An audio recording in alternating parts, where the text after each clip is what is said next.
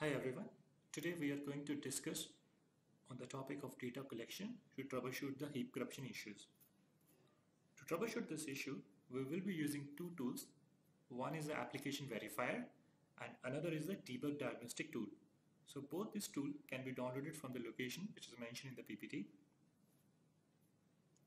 Now let's see a demo how we need to set up the collection rule to troubleshoot the heap corruption issues.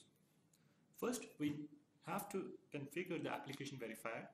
For that, I just need to open the application verifier. Once it is open, we need to add the image, which is our application pool, which is the W3WP.exe.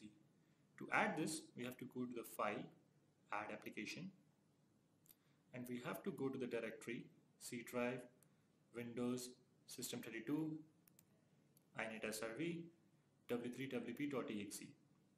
If your application pool is running under 32-bit mode, then we need to select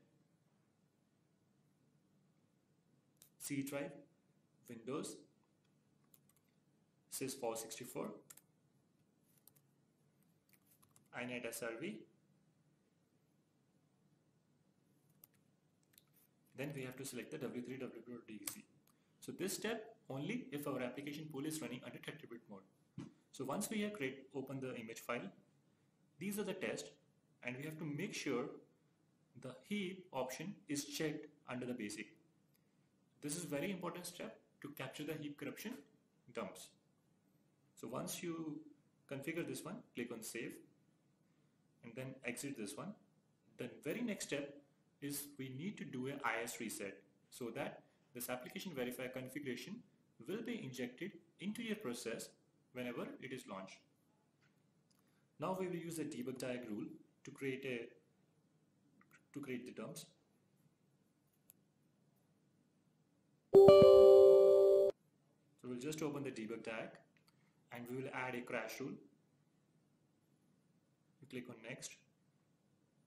Here you have to specify a specific process. In the next, you have to type W3WP.exe. Next. Now the application verifier, whenever it will detect a heap corruption, it will throw an exception. Now we will use the debug diag to capture that particular exception. So we click on exceptions, we add exception, we select the breakpoint exception. In the action type, we select the full user dump. Action limit, we can specify any numbers, how many times the dump will be collected. So as of now, I'm selecting 5. Save and close. Next. So these are the path where the dumps will be stored. You can change the path if required. Then activate the rule. So whenever the issue will resurface again, you will see this dump being generated and this count will get incremented. That's how you collect the data for heap corruption issues using application verifier and debug diag 2 tool.